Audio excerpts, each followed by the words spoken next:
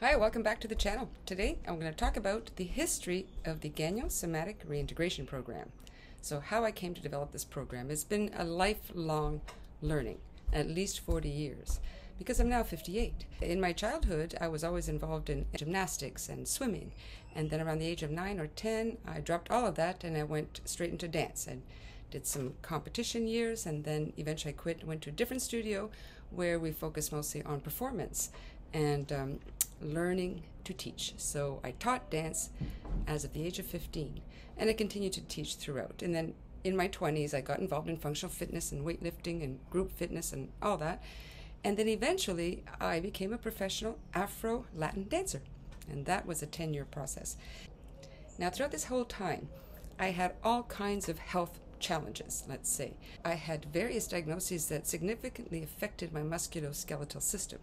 So you can imagine, as a professional dancer, an elite athlete, pushing my body as hard as I was, I did sustain a lot of injuries. And by the age of 31, I had to quit dance full time. And that's when I retrained into yoga and into Pilates.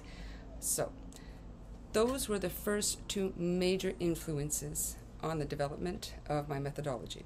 Okay? When I first quit dance, I was a disaster. I could barely walk. I couldn't stay awake longer than 3 hours at a time. Had to take a lot of naps. And I slowly rehabilitated my body using yoga. I did yoga, deep yoga practice every day. And what I learned from yoga is the importance of marrying your breath to your movement. So all movement should be coordinated with breath. Breath is the key to life. Breath is your first motion, right? It's the first thing that moves your body. So from yoga, I learned, I very much integrated the idea that breath is a critical, important part of any exercise program and should always be coordinated with your movement. Then into Pilates. Now I taught Pilates full-time for 26 years. And I worked in different types of environments. I had my own studio, and I did a lot of post-rehab work, pre- and post-surgery, but I also worked with elite athletes to prevent injury or to be able to train through injuries, different dancers, Scottish dancers, and triathletes, and things like that. So anyways, I had great success. I had physios call and send people to me because they weren't having a lot of success with certain clients. There were certain chronic injury patterns, meaning that somebody would get injured, they'd go get physio or chiropractic or massage or something for usually, it could be anywhere from 6 to 9 months, and then they feel well enough to start working out again. They start working out again, and in 3 months they're back into an injury, and then they're back into the rehab. So there was nothing in between, and coming to me and working with me to kind of move between the rehab part of your exercise program back to your normal program, be it weightlifting or whatever it is that you did, they would come to me for 3 to 6 months of doing Pilates, reintegrating functional fitness. So even though I was teaching Pilates, I always taught them how to translate this information from an upright position and taught the clients how to integrate these same neuromuscular patterns when they were doing weightlifting or any other activity, playing tennis, jogging, whatever it is that they like to do.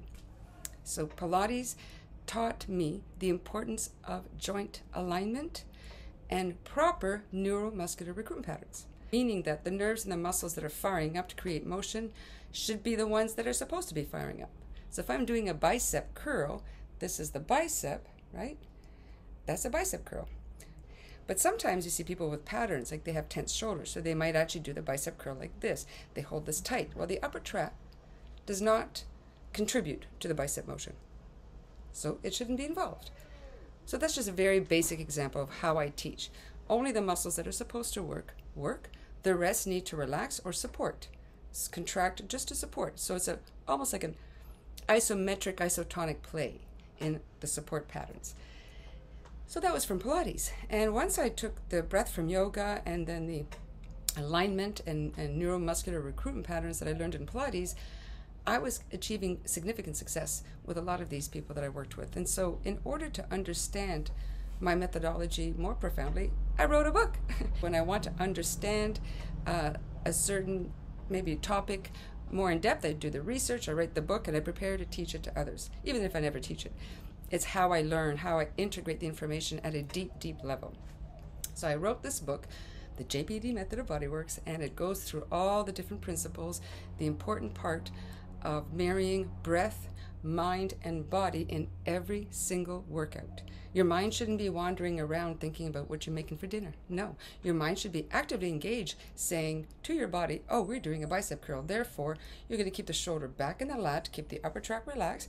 Let's just isolate this one bone and do your bicep curl and wherever you want to make it happen, right? So the mind should be involved. So here's the book that I wrote in 2003. Let's take a little brief look at the table of contents. Namely, let's look at the other influences on my methodology, as well as how I synthesized these concepts into a method I called the JPD method of bodyworks back then.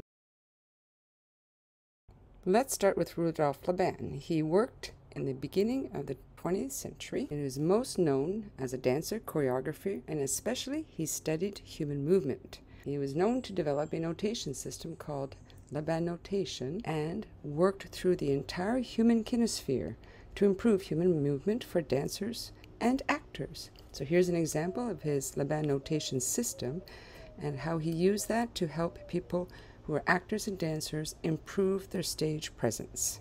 But the greatest influence on my work was Irmgard Bartuniev. She was a dancer and choreographer who studied with Rudolf Laban. She learned Laban movement analysis as well as Laban notation. She then became a physical therapist and merged these two concepts to develop some principles of motion as well as the Bartuniev fundamentals that she used in physical therapy as well as dance therapy. Bartuniev developed certain principles of motion after a lifelong study of physical therapy and Laban movement analysis. She believed, and I quote, sequencing and initiation, breath support, spatial intent, rotation, attitude and effort dynamics, and themes of expression function, inner, outer, stability, mobility, exertion, recuperation. These all support the Bartuniev fundamentals. Now let's look at how Pilates, yoga, Laban, and Bartuniev contributed to my methodology. First, we have guiding principles. We start with your belief system. What you believe, you will achieve. Good, or even if it's bad. Now, the second principle states that regular workouts, be work out consistently and rhythmically and regularly with visualization. That's how you achieve results. Third principle says that past physical trauma will impact motion and must be respected during the workout. Fourth principle, the flow of emotions in the human body often impacts how the muscles and the fascia contract. Finally, as you balance and align the spine and the joints, you will have better movement and overall a greater sense of wellness. So now let's look at how these guiding principles then become functional principles. How do these apply to every workout that you do? Essentially, how do you synthesize the concepts of Rudolf Laban, Irmgard Bartuniev, yoga, and Pilates into one cohesive workout that produces beneficial results long term? Let's look at what I wrote in 2003. Each workout must follow the following rules. Breath moves the body. Breath coordinates with every movement. Spinal and joint alignment must be established before every single exercise, before any movement. The mind must be engaged. You have to visualize the shapes you're creating. You have to apply intention to every movement and every breath. You have to incorporate movement in all three planes of the kinesphere in each training session. Three-dimensional movement of the spine and joint is very important in the JPD method of bodyworks, as well as now the GSRP.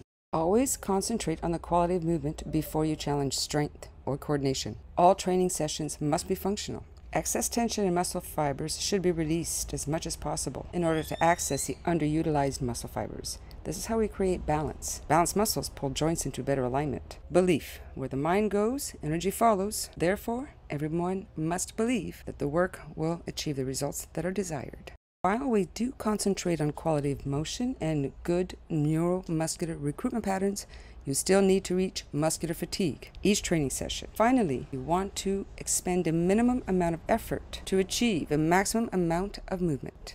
So those were my thoughts in 2003. But I really needed to understand why it worked, and secondly, I needed to find a manual therapy process that could help people progress faster.